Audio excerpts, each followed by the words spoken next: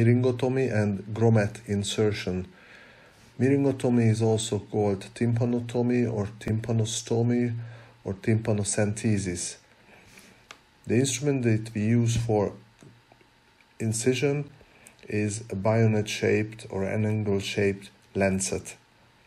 The most common indication is acute suppurative otitis media when there is pus located behind the drum in the middle ear. This pus has to be evacuated, eliminated from the middle ear in order to have a good healing. The other indication for myringotomy is when we insert a grommet or ventilation tube into the tympanic membrane. This is in case of serous otitis media, when there is serous fluid behind the drum and it's a chronic inflammatory process. In some cases, we insert grommet in case of Meniere's disease, when the patient has vertigo, tinnitus, and sensorineural hearing loss, or in cases of patulous or constantly open eustachian tubes, and sometimes we need to use hyperbaric chamber treatment for patients, and in these cases grommet should be inserted.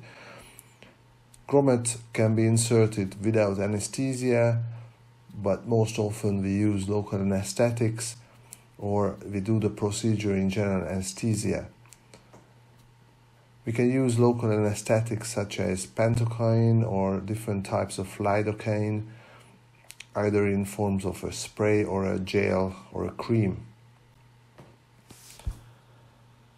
The best way to do grommet is probably in general anesthetics, as this is no pain for the patient and the patient can be well treated and the head should be positioned well in order to do the insertion properly.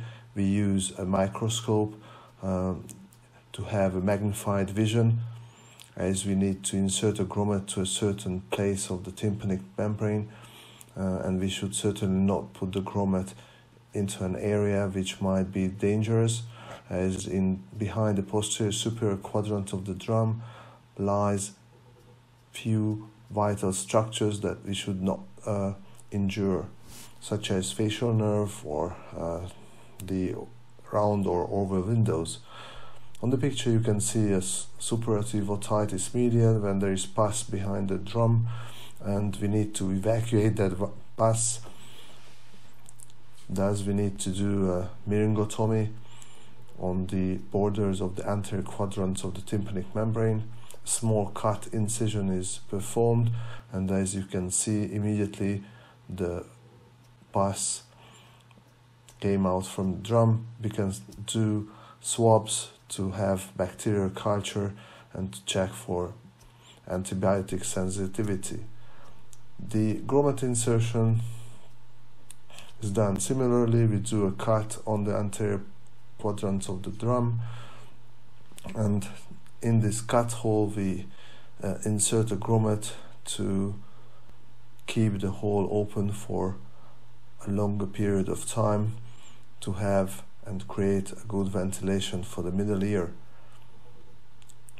In this case you can see that after cutting the drum, the effusion or glue is tried to be sucked out from the middle ear, but this is too thick to just suck it out. Thus we have to do another opening to let the air enter the middle ear and at the same time suck the glue or the fusion out from the middle ear. After doing this, we can insert a grommet, and based on the type of grommet, it can be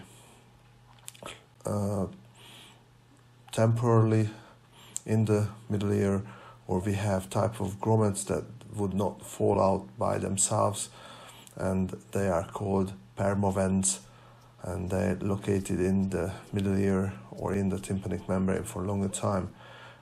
On the picture you can see the different types of grommets and the instruments that we use for myringotomy and grommet insertion. Thank you for your attention.